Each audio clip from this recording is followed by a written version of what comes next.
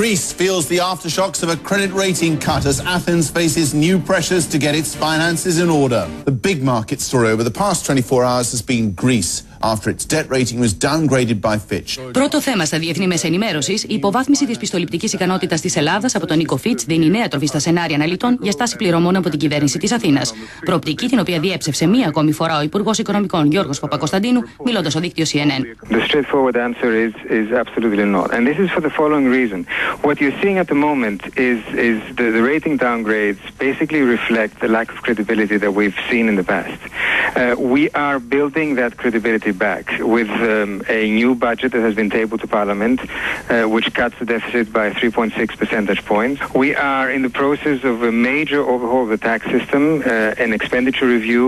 So there's movement on all reform fronts, and I think this will reassure the market. Στο βρετανικό τύπο επικρατεί ωστόσο έντονος σκεπτικισμός. Επί του παρόντος πρόκειται για δράμα και όχι για τραγωδίες, σχολιάζουν σε πολυσέλιδο αφιέρωμά τους οι Financial Times και σε άρθρο τους υπό τον τίτλο «Υποβάθμιση της Ελλάδας» επισημαίνουν. Εάν και άλλοι οίκοι αξιολόγηση ακολουθήσουν τη γραμμή της Fitch, τότε το χρέος της ελληνικής κυβέρνησης δεν θα μπορεί να χρησιμοποιείται εφ' εξίσου σε εγγύηση. Οι ελληνικές τράπεζες θα στεγνώσουν από κονδύλια. Another ratings agency, Standard.mov, is also warning of a possible downgrade. A lower rating makes it more expensive for the government to borrow money. It's also a big headache for commercial banks in Greece.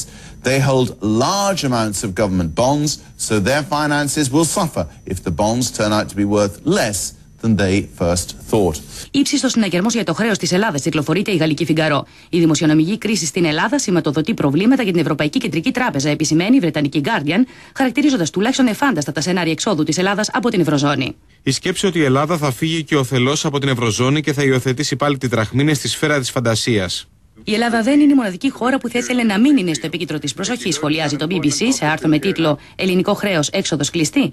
Υπάρχουν πολλές άλλες χώρες όπως η Λετωνία και η Ιρλανδία που ανησυχούν το ίδιο, γράφει στην ιστοσελίδα του το βρετανικό δίκτυο, επισημαίνοντας ότι οι ονοί γίνονται όλο ένα και πιο κακοί και για τη Βρετανία.